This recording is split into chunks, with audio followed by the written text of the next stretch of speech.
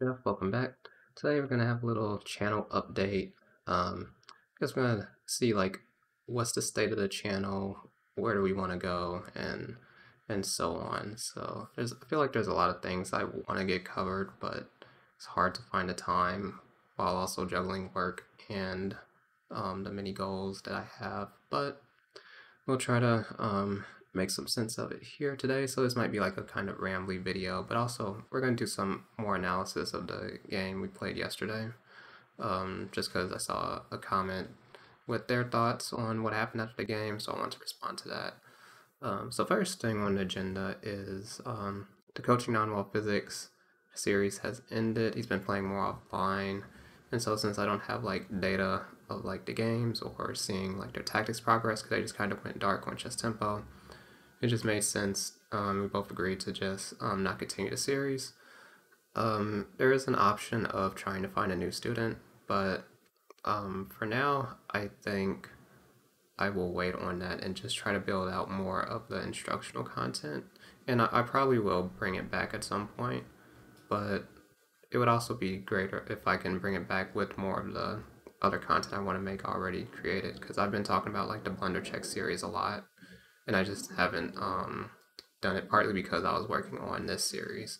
So so now without having a student, I can fully focus on the Blunder Check series and also just getting like this web page out. Like I know people can find a link in the description for some of the videos, but there's going to be a lot more on here, and this is going to eventually cover all of my chess improvement notes. And I don't just want to throw everything out there just because it's not all organized and I'm not sure like who needs what exactly, because I feel like the lower rated you are, the more tactics are going to be important. But you definitely see a lot of like opening stuff and strategy stuff all over, and because there's so much information out there, I want to make it like really clear on what you should focus on depending on your rating, and then and also when you do enough of the tactics work, what other options do you have? Because you don't want to just jump into just openings when you haven't done enough tactics work, because you're just gonna blunder pieces, and that'll stall your progress for a while. So some more will come on this, and I'll definitely be starting to work on the Blunder Check series pretty soon. And let's see, so that's pretty much it for the NainwalPhysics stuff. In terms of my personal goals, like as a chess player, I'll say I do kind of want to try to become a national master one day. I don't really know if I will get anywhere close. I haven't been going to tournaments, and there's no immediate plans to go to tournaments, at least until like a year or two. So we'll see where I'm at that point. But my main goal was always to try to become the best at Puzzle Rush. And right now my best is 43. I've done like 18,000 attempts. I actually have probably around 14,000 attempts on my old account before I closed it to create this one.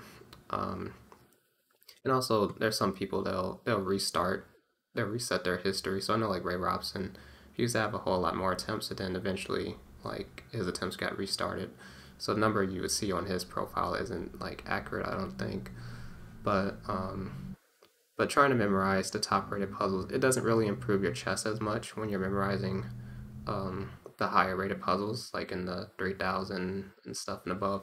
Those are more suited to calculation training, kind of like how I was recommending NainwalPhysics to do the chess tempo.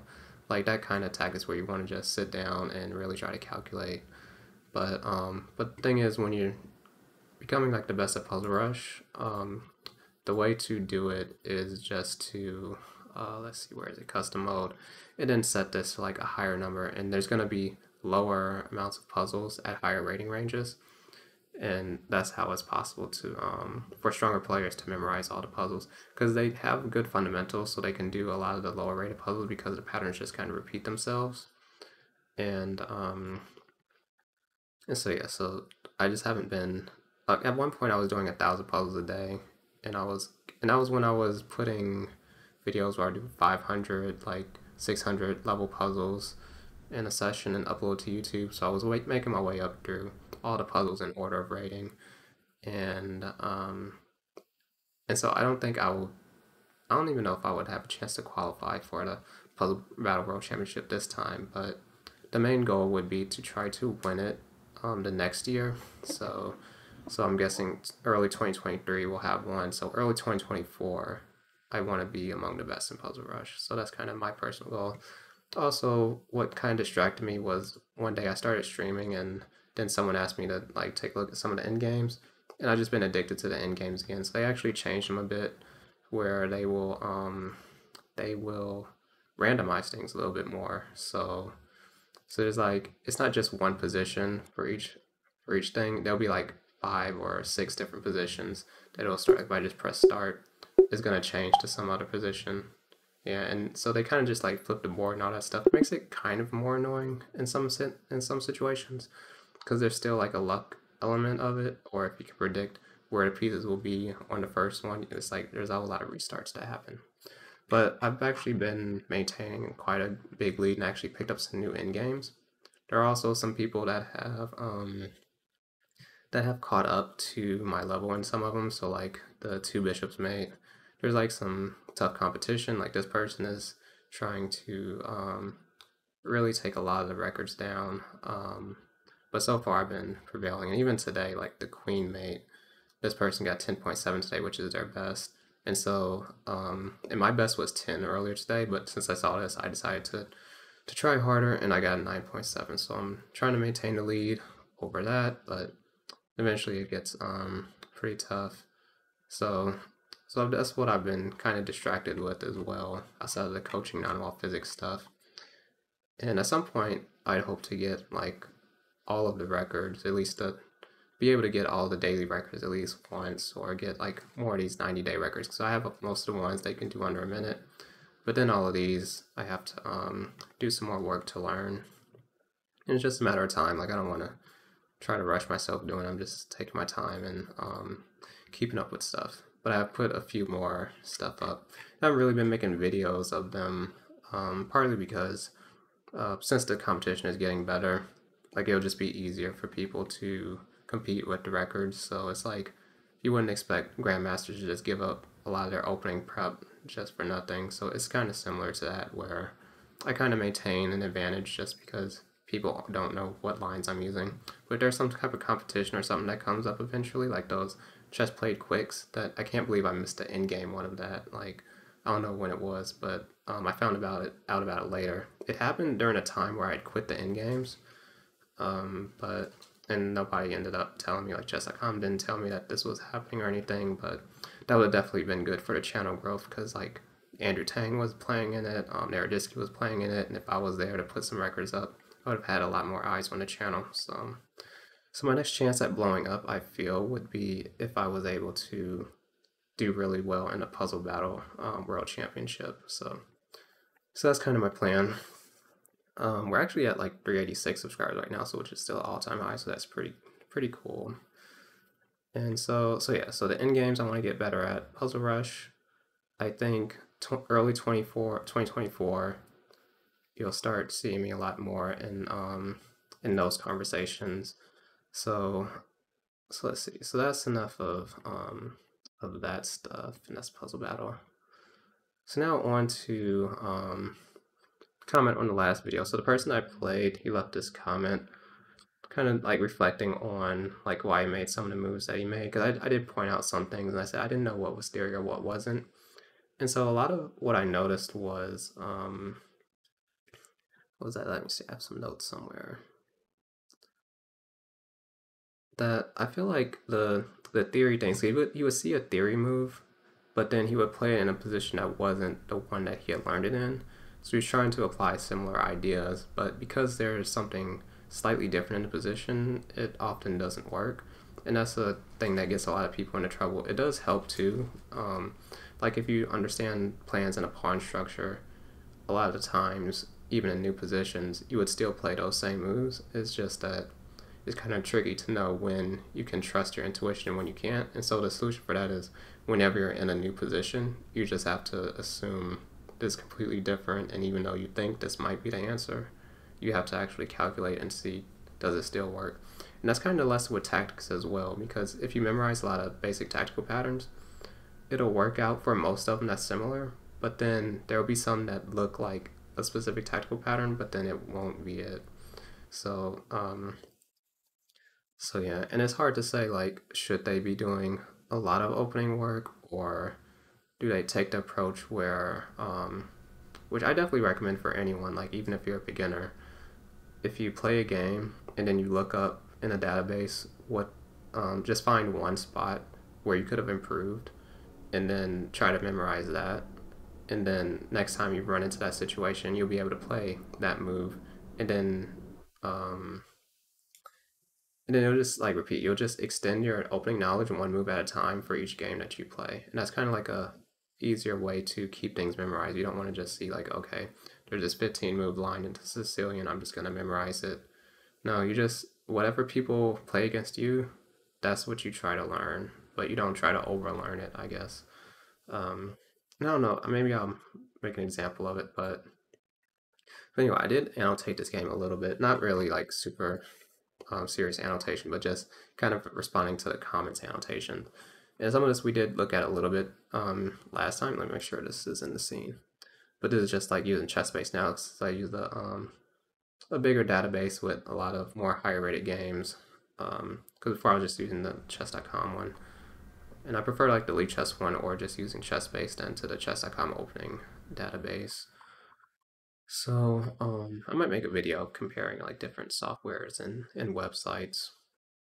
So if you do want to see something like that, let me know what kind of comparisons you like to see, because I can pretty much get access to any chess related thing, and I have a lot of experience with pretty much all of them.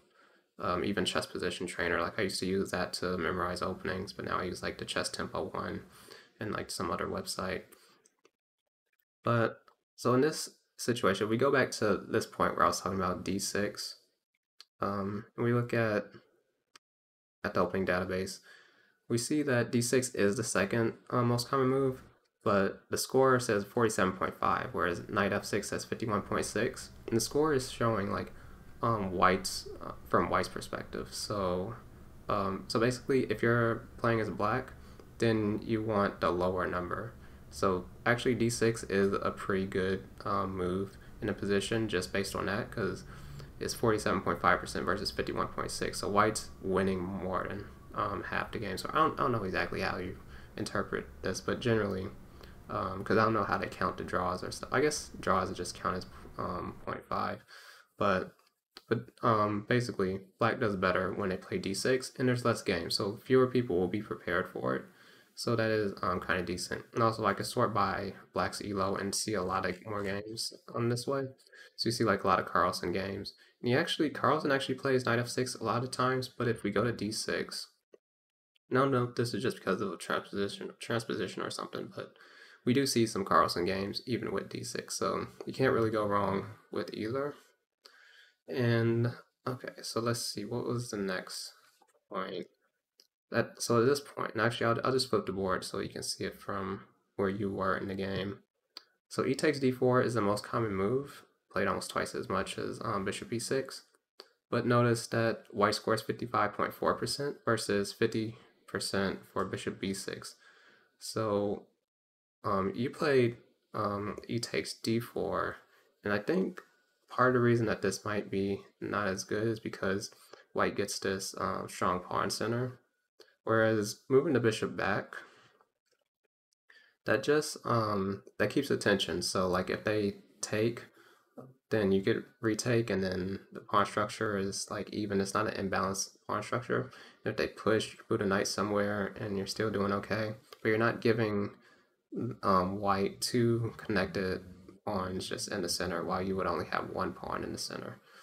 So I would say you could go into this line up to here, like if we were to play again, but just remember to play bishop b6. So that's like the main lesson I would take away from the opening in this game, and that's all you would have to know. And then next time someone plays this against you, then you try to learn, okay, well, what did they do? Did they take the pawn? Did they push?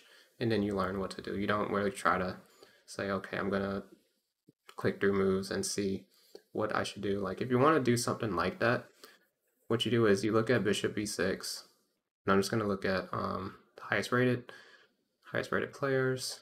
And actually, before I do that,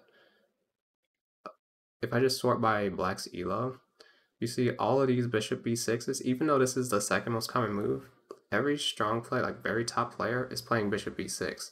Like you have to go all the way down here to find the first grandmaster playing e takes d4. So you got Aronian and Peter Leko, or 2700 playing bishop b6 and everyone else playing bishop b6. So even though like e takes d4 is the most common move, just looking at the score and looking at this tells me that you definitely want to play bishop b6 here. Like you do not want to go for e takes d4.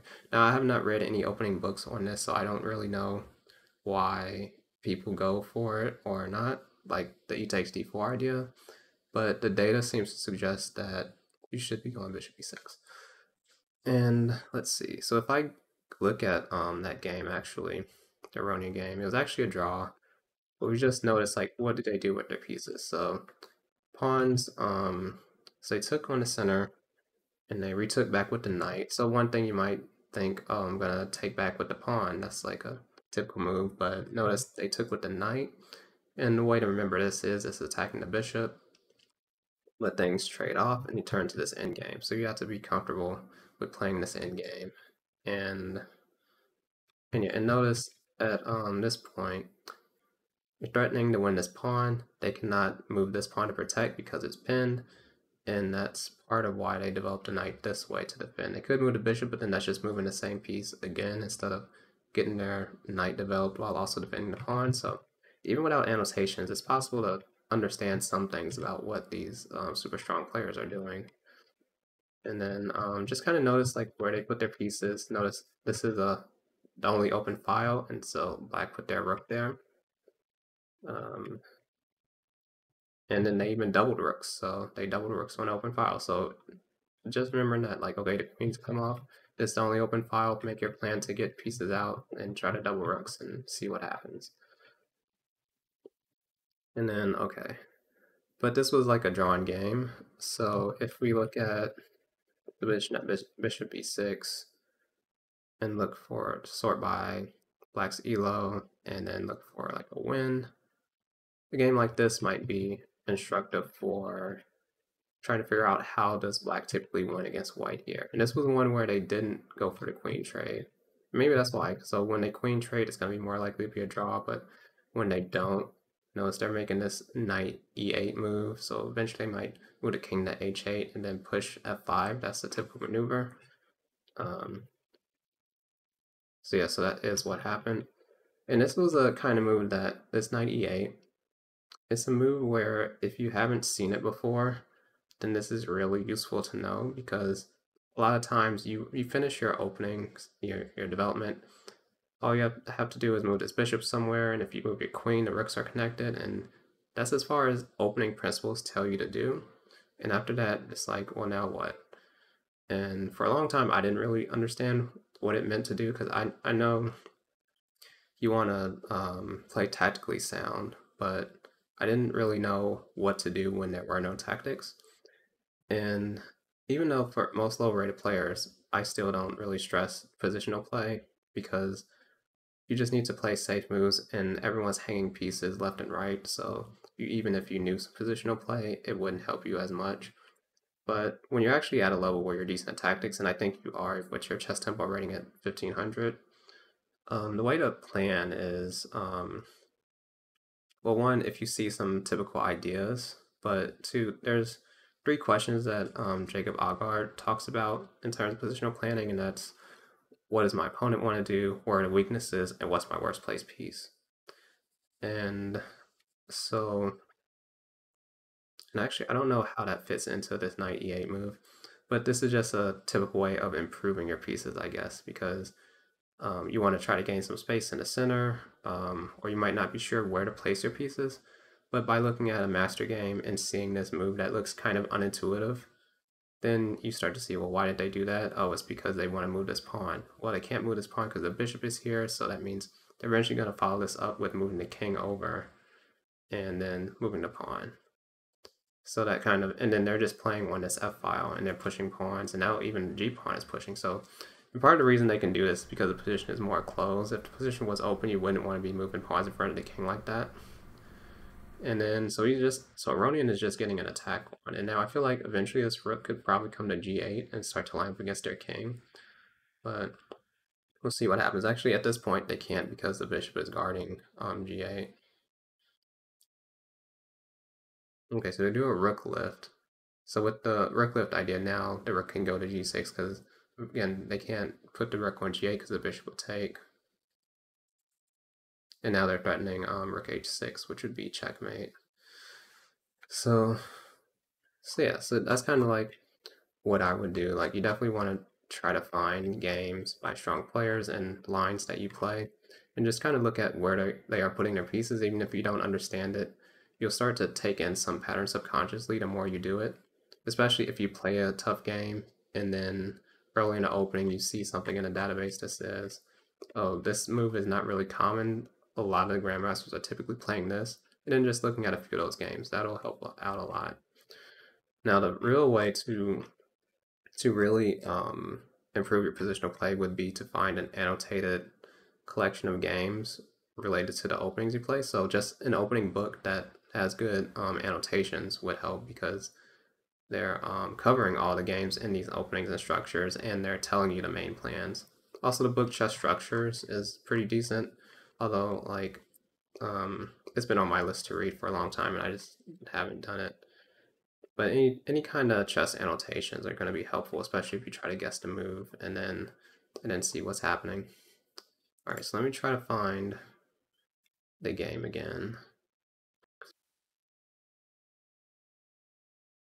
Oh, so we had this trap where so you put the bishop here, and unfortunately it falls to this pawn push, and then when the knight moves, the queen can fork the king and win the bishop. Now, if we actually look at the position from here before that mistake was made, we see that in this database, bishop b4 was played 38 times. If we sort by rating, look at that, there's a grandmaster that has fallen for it. So you're actually in good company, as even grandmasters have fallen for this exact trap.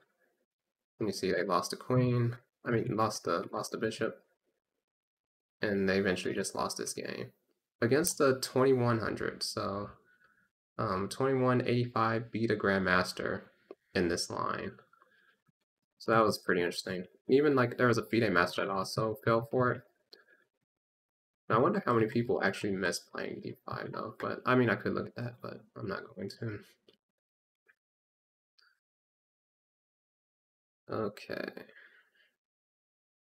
Oh, also, like, for why I missed it in the game, so if I look at it from this perspective, why did I miss the tactic of pushing the pawn, knight moves, and then going for this? And I think the reason is because usually Puzzle Rush starts from like this position, where you just find a queen fork, and then they might do something like this, and then you would have to take. Or if they don't, they just do something else, then you would just take the bishop. Actually, I can actually show you because I have a few of these pulled up. So if you want, you can try to pause the video when I go to a new position and try to solve it, but they're all going to be pretty similar. So, I mean, you don't really have to. But here, they have a bishop right there. We can fork and try to win the bishop. Notice when we go here, the knight will be able to block. So we don't want to just go here and try to pre-move that. We want to see if they're actually going to move the knight or not. And they don't, so we just pick up the bishop. Okay, now it's a 384 rated puzzle. Now here's another one. So queen, I see this fork. And again, the knight could come here. So, and if it does, we could just remove the knight like that. So there it is. So we take, and then we take the bishop. That was a 1073. But it's a very similar puzzle. So there was a big rating difference, but it's still the same pattern. So it's just really common. So here we have this one. The knight can come here. So we'll see if it does. It does. We take, and then we just recapture the bishop. So here's another one. Very similar. These are all unique positions in the tactics trainer, but you see a lot of stuff is happening on the exact same squares, and this is the importance of studying tactics and Puzzle Rush in particular when you're trying to do them fast, because if you can solve these fast, then you're just gonna have a lot easier time getting through more patterns. Like if it takes you forever to see this tactic, you're gonna be less likely to see it in a game. And notice how all of these, they don't ask me to make this d5 move to kick the knight. They just start here, and that's part of why, like I said, I didn't see it. So there's another one. Oh, this one we can't take, and we don't have a piece that could remove the knight. So I'm guessing it's this, which attacks the rook and the knight. So this one's slightly different. And so they defend the knight, but I can take that. That was 11.99. I thought that would have been higher. But okay, so let's go back to the game. And G takes here. So you also made a comment about how you weren't able to get the rook to G8 and because you were on defensive, and that's definitely true. But what happened was so looking at the with the engine, this pawn capture was a mistake, and so even though the material is even, you're already kind of losing at this point. Which is really hard to see, like if you're just a human trying to figure out what's going on. It can be kind of intuitive because you are weakening your pawns, you're doubling them. And like I said, you don't want to castle king side this way, so you have to castle queen side, and then it depends on whose attack will prevail. But even with that, when you're trying to attack, trying to get the rook here at the key moment would be probably helpful. Although, like if I look at it with the engine, I feel like okay, this pawn could fall, and it's not really that simple. But like if I was playing as black against someone, I would definitely be trying to do that and double rooks on the g file to try to attack, and then pushing pawns. Because yeah, they can play g3, like you said, but it's still the rook is not doing anything on h8, and on g8, even though like well one.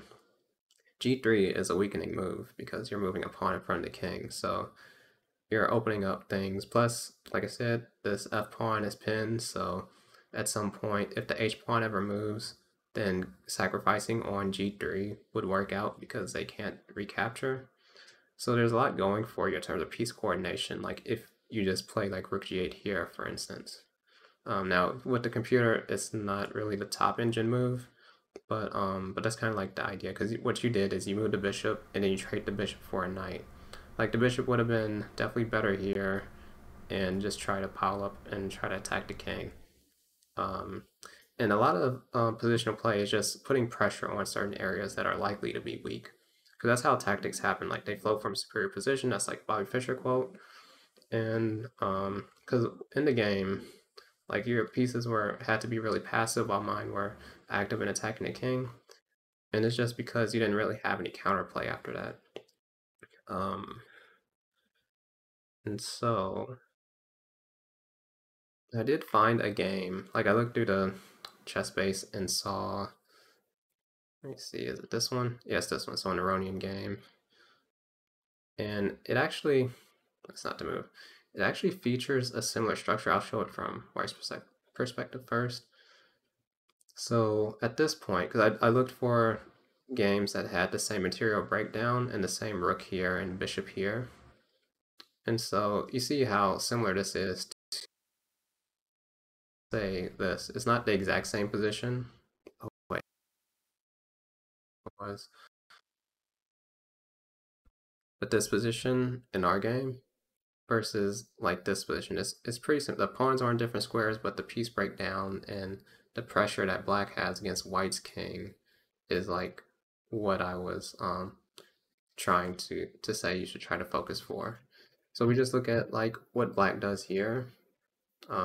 So see g3 is moved, but then black kind of plays against that. So they move the rook to attack the queen. Queen moves. They bring another rook, so they're doubling rooks on the semi-open file in front of black's king. And notice this rook was on the only other semi-open file because there's a pawn here, and there's no pawn that that black has on this file. So they move the rook from one good square to another, and then and now you can see like they might start pushing h5 and try to get the pawn to h4, and then when you take, like that's just going to open things up, because now with the king on h1, they can't take back with the h pawn, and they moved, I think they moved from g1 in part because they want to be able to recapture with the f pawn if black were to sacrifice the rook, because actually at this point, maybe this is the threat, like if it was like black's move again, you see like this is actually a good move, so they take, and you're winning the queen because they can't recapture it back. So that's like what I'm saying, like when you want to put the rook on a G file, even though, yeah, they can go G3, but then that's creating a weakness. Now you have a thing to attack. That's how positional play is done. Like you create weaknesses and then you try to attack them. Okay. Now, I think that might be it for that one game. Yeah, that's pretty much all I'm going to talk about there. But let me see, what are my notes? What do I have?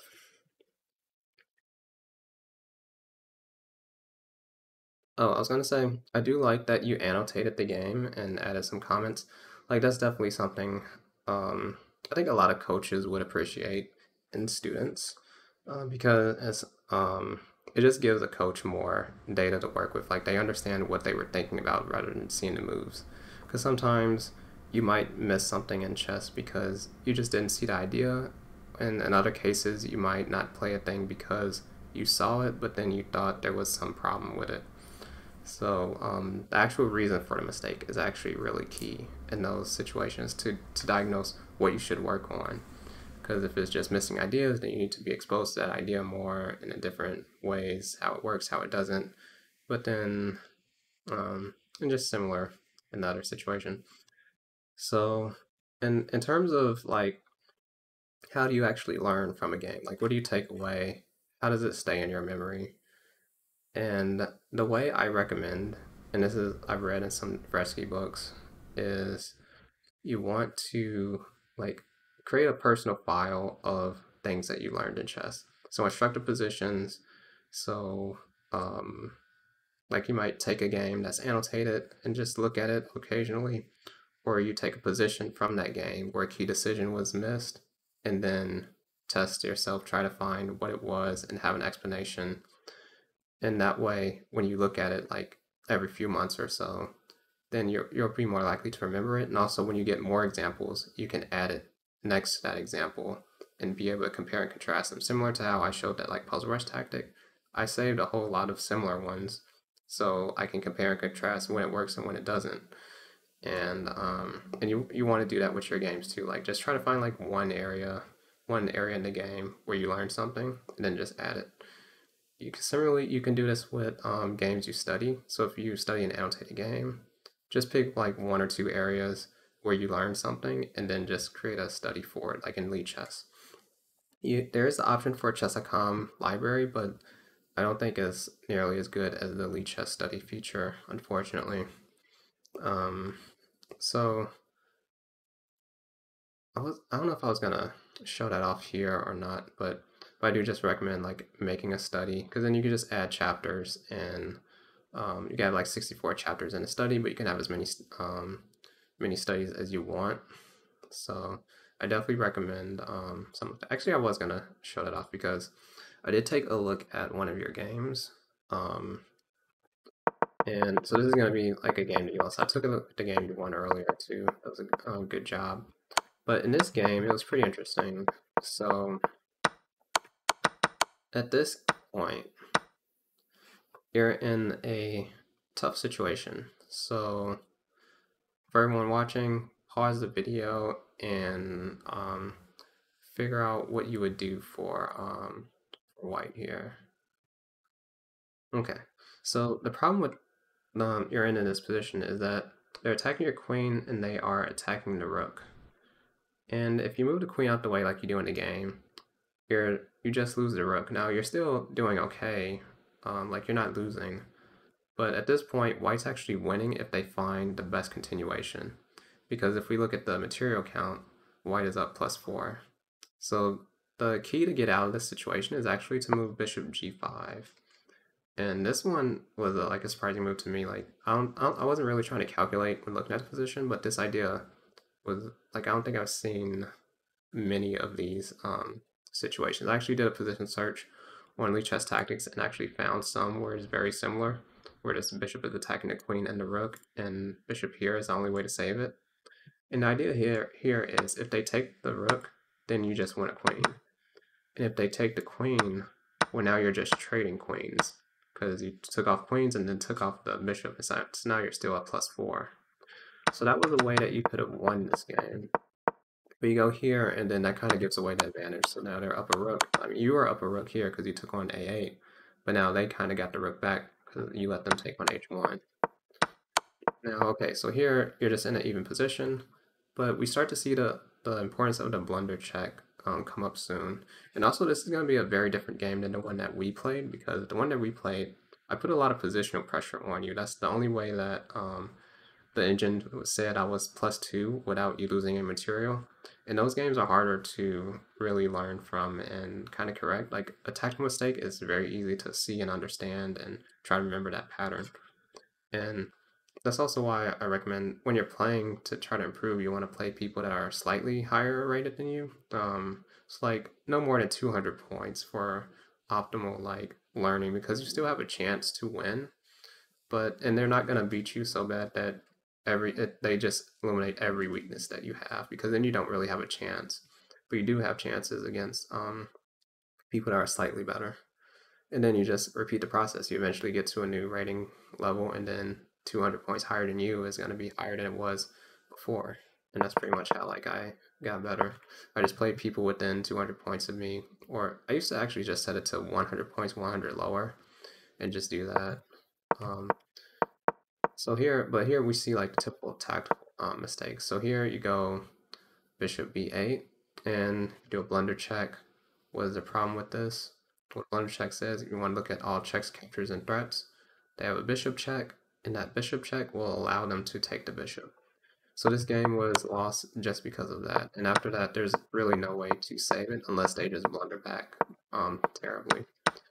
And against like stronger and stronger players, it's just not enough to win. And this was a 1392 rated player, so it might have been one of your best wins if you were able to pull it off, and it was within reach. Like, if you had saw the bishop g5 move earlier, or at least you wouldn't have lost and had a better chance to draw if you didn't lose the bishop, because now they just are able to trade pieces. They have a rook on the 7th, or the 2nd in this case. We still just call it the 7th rank. It's kind of what most people know it by. And you just lose all your pawns, and because they have that extra bishop, there's nothing you can do. So you're just losing that game. So what I would do, like if you wanted to learn and remember, so this would be like the first case that I make a study of in this game. So what I'll do is I will download, copy the PGN, go to this study. Oh, I didn't want to invite people. Add a chapter, paste the PGN. So now we have the game in here. I'm just going to delete the initial default chapter. So now we have this game in here, and I want to go to that position. So this position. Go to add a new chapter, and then go to that editor. So here you can actually set the position up and move things if you wanted. But when you do it from a loaded game, you can just have the position right here, so you don't have to recreate everything from scratch. And here you can change it if you want it like from black's orientation or white's, which is super useful. Not even ChessBase has this feature, and I can't believe more places don't do this by default. Like, it's just useful. Like, if you're studying stuff from the black side, or you play a game and you were black, then being able to instantly click on a game and have it loaded from black's perspective is huge. So I can't believe any other chess website isn't doing that yet. So yeah, so now we have this chapter 2, which just starts from this position, and you want to go here because if they take, you just win a queen. And I can go here and make a comment. It's a queen. And here we are just trading. Oops. Just leads to trades. So white is still winning. And then you could also like add your move and then annotate it and say blunder, missed a win. Or there's all kind of like possibilities for you to do stuff. And that's pretty much like all you need. You can title it to if you want, or just have a study that has a collection of tactics or positional play or from a specific opening. But the main thing that you want to do is start recording these key instructive moments because you're going to forget them if you don't. It's like watching a lecture but not taking any notes, or watching a YouTube video and not taking any notes. And that's what most people do, and that's partly what I want to start to have my channel geared towards, is getting you guys into the habit of doing more serious chess training. That's if you're trying to like really improve and maximize your time and effort and have the best chance at getting better. Because a lot of people, like, they'll give up on their goals in chess, but then they're not doing this. Like, if you're doing this, you have a better chance at memorizing stuff. Like I showed you before, like all these endgame records, and actually some of them I have to re-get for the daily. But look at this. You want to know the secret of how I got good at the endgames? I have studies for every single endgame. So queen versus rook, I have all my analysis for moves that I would play in every single situation, and I just memorize it because I had them in the study. If you're not like logging this information anywhere, it's going to be very difficult for you to just naturally memorize it all. But you can organize things, and that's really a big push for how you get better at chess. And it's a lot of like the Russians back in the day, they used to do similar stuff, but they used to have like note cards and stuff. So like notebooks filled with positions and do this. So they have to do it like a lot manually through by hand. But with Lichess studies, you actually have like everything you need. And again, I've tried the library feature. I could try it again and do a comparison video to see if anything has improved. But yeah, also ChessBase works in a similar way because you can just, like, I saved this game and I saved a Ronin game after, so you can do that. But the thing is, ChessBase is expensive, Lichess is free and in the cloud. So if I had to recommend something, it really is just Lichess for the study feature. Like, I definitely like playing on chess.com, and I like to use a lot of other features. And there's all kind of debates on should you buy premium or not. Um, but but overall, like, I try to find the best tools for the job, and I don't mind using any specific website. So there was a time where I thought it made more sense for me to. How long have I been going? I've been rambling. There was a time where I've been thinking about, like, okay, I'm really good at these end games. A lot of people are finding my channel and stuff. It makes sense to only post chess.com content and try to get partnered there because they'd be more likely to promote my stuff and I can grow. But I think overall, in terms of making a chess improvement channel that tries to talk about things people don't always talk about as often, um, it's impossible to do that while only sticking to chess.com ecosystem. So you're going to be seeing a lot of different websites, a lot of different training methods and stuff over time. And I'll definitely give my reasons why and honest reviews for these things because I'll just recommend what I personally use. And that's kind of what you're seeing today. So, so yeah, so that's that. Now, so we have this first study. I'll just name it Tactic 1. Tactic 1. So this was definitely a way to, and if I look at the engine, I can see that Bishop G5 was definitely a good move. And Queen here is still winning, actually. Oh, didn't miss a win. Missed a better win. Missed a more convincing win, I'll say. Oops. Okay, so that's that. Um, Now, so this is the full game again. Now we can go to that other place, so here. And at this point, they found this move. And actually, if you look at the with engine analysis here, it was even. And this move alone puts you almost down a queen, like 8 - 8.3. Like, not a technical queen, but like a relative piece value queen. So what I would do, and this is similar to like the kind of mistake that I'm targeting in the blunder check series, is that I'm going to make a position right before you made this move. Okay, where is it? Oh, so it's this, and then create chapter, orientation white, blunder check. And actually, you know what I'm gonna do? I'm gonna make this study public so people can actually find it. Um, what do I name it? Um, Creating Lichess studies. Alright, so now at this point, so we have this game, and I want to make the comment before making the move. So bishop b8 fails a blunder check because of bishop h6 check. I guess that's a discovered attack, or I don't know what it is. Well, the bishop.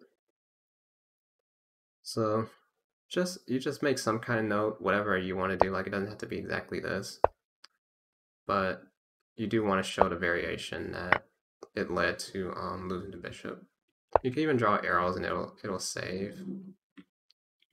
Just you have to be careful about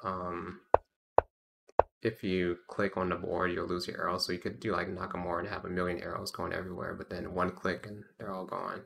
So I don't really use arrows in studies that much because I'll just accidentally delete one and feel upset about it. But yeah, so here it is. We have two instructive moments from your games. And actually, if you go in between like games like this, it'll be left off at the place you were at. So if you refresh the page, so you go to the beginning of one and then refresh the page, then all of them will start from the beginning position. So that's like one tip for that. And then, so I just look at the first tactic, here it is, and you just try to think about the position, what you would do, and just try to train yourself to see, oh, you go here quickly. You don't go here because you just lose the rook, but this forces a trade of queens. Or if they don't trade the queen, then you just win their queen. And so just like that, it takes like 10 seconds to go through this puzzle. Or when you're more advanced, it could take 2 seconds to just see this puzzle and immediately recall the solution and what's going on. And then in this one, maybe you make it the title, blunder check, bishop b8. So yeah, so blunder check bishop b8. So then when you look at the position, you just don't look at the annotation or anything. You just look at bishop b8 and try to find what's wrong with it. And what's wrong with it, you should see it's that winning the bishop. If you look at this position like every day for like a week or something, and then like look at it once every couple weeks or something like that, just like space repetition it, then eventually you'll start to see this idea a lot more, or it'll just make you more alert because it's an idea that you miss, but like a lot of these things, they're repeatable. So when people have like habits, it's definitely hard to like break those habits, even if you've seen it and you understand it and you learned it.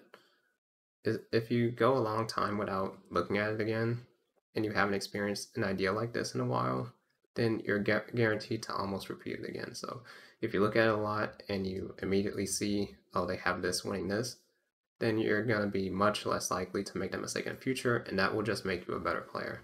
So the goal is to fill up a chapter, get 64 positions like this, where you find places where you went wrong and just add the correction in, and then just train to see those corrections like faster and faster until you can do it like within 3 seconds you can go through a position. Now, if you have like a really complicated calculation thing, that would take a little bit more time, but you kind of get the idea that you want to train so that you see things like quickly within reason. Like if it was a one move blunder, like you made a move that fell for a pin or just losing your queen, that's one you want to be able to do in like a second or something. Just think in terms of like Puzzle Rush, how fast the top people go for some of these puzzles, and that's really just all you want to do. So another goal of like my Notion website thing and YouTube channel will be to create a lot of puzzles like this that other people can train on at specific rating ranges. So it's like making material that could go in a book, but just making it all free that people can just access. Okay, so now we've been going for like 49 minutes. We covered a lot. I think in terms of like future series, I'm gonna be doing the blunder check, and then eventually I'll start adding some other things in. But the coaching stuff is going to take a pause for now. And hopefully this video kind of talks about a little about where I would have been going with the coaching stuff, is to try to get people to start utilizing the study feature on Lichess to save instructional positions that they encounter, and and that this is the way that you actually retain stuff in your memory is by like logging it and then reviewing it. Ideally, testing yourself on it. So like covering up the moves and then trying to recall what the idea of this position is. That would be like the best use of your time for improvement. So hope you enjoyed. See you in the next one.